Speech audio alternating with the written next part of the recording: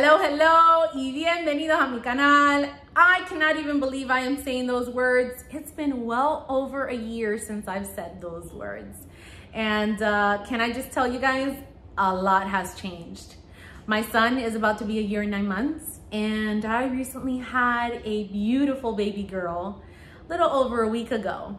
So I'm very excited to be back. For those of you that are joining us, brand new here on this channel, allow me to introduce myself. My name is Anel Nunez, and this is Mami a la Nunez, where we find all things mommy related. So if you're into that kind of stuff, please stick around, hit that subscribe button, make sure that you turn on your notification bell so that you get alerted as soon as my videos come up.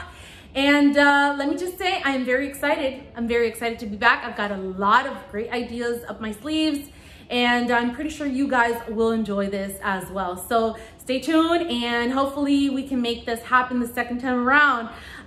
In today's video though, I will tell you, we have some great information. I've got some great tips for you guys. Listen, we're in the midst of a pandemic where we're in quarantine and we can't go out. We're probably a little apprehensive about having people over at our house.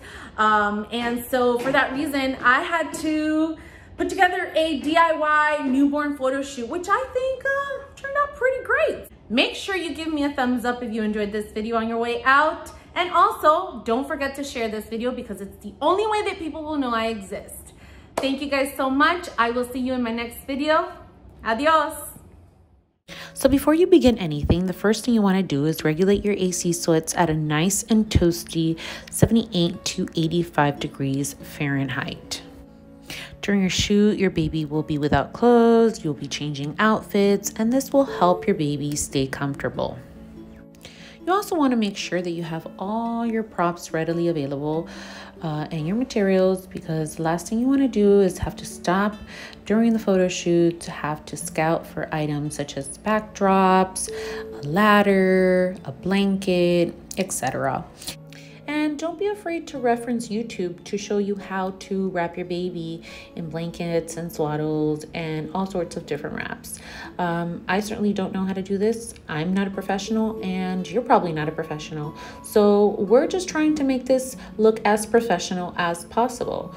Go ahead and look up videos on newborn photography techniques, or wrapping techniques rather, and that should be definitely helpful.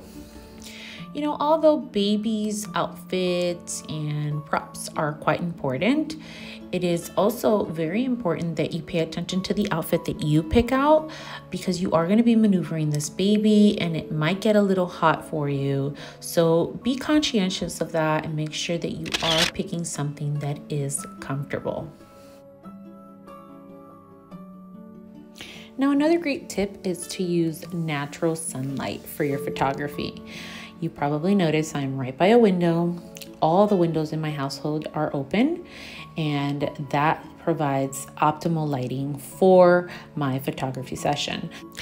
You will have to pause during the photography session, whether it be to feed, whether it be to soothe the baby, or whether it be to put the baby down for a nap.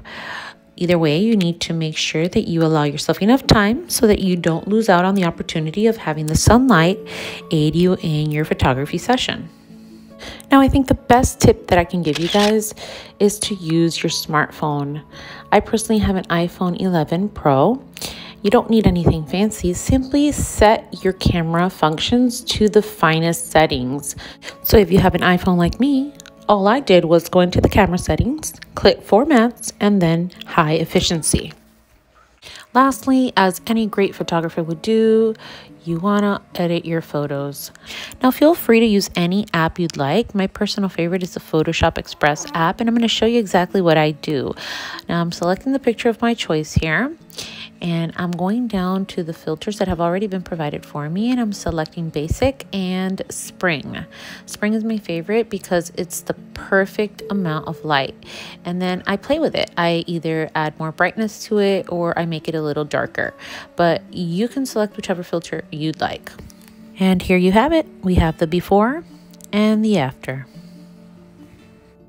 bear in mind that your goal here is to capture these unforgettable moments that you will forever be able to look back on. And yeah, have fun while doing it. I really hope that this video served as a tool that will help you in achieving your DIY newborn photo shoot. And if you like this, go ahead and give it a thumbs up. Don't forget to share with your loved ones and friends. And I hope to see you guys soon. Have a great one. Adios.